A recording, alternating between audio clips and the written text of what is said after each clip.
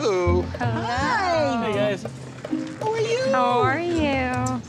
So today we're meeting up with my parents for lunch. We haven't really seen them since the wedding. So how you guys been? Good. Good. Work is good for Alex, and Yeah, very busy. Busy is good. Yeah. I'm in transition between jobs. I haven't been working for a while now. I'm having a very hard time finding a job in Florida. Long transition, huh? It's been a lot harder than I thought.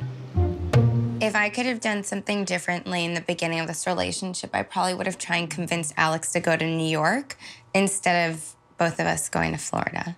But we moved here, and it's awesome, and I love it here, and now there's no way we're gonna go anywhere else. You know, you think a lot when you're when you have time, and I've been thinking in New York, I had a great job and I had it was a different lifestyle. Yeah, it was of course. busy and I have so much time, I'm really missing it. I miss the hustle and bustle. I miss the weather changes. I told you Florida isn't New York. Well, New York's been on my mind a lot. Well, Loren loves New York. She had a great job and she had a cool life, and I understand all that. But lately, she just talks about it so much. And it's not fair. I'm the immigrant in the end of the day. You know, sometimes it feels a little bit too much. I feel that she's a little bit selfish.